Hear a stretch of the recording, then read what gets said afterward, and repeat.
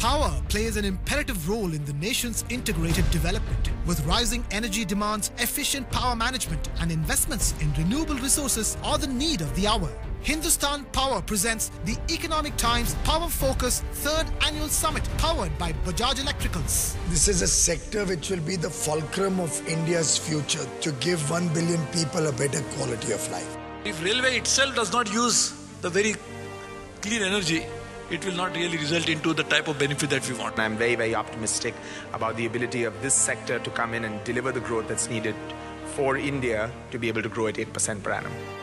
A panel discussion with stakeholders to deliberate on solutions that can energize the power sector. Only on ET Now. Brought to you by ET Edge.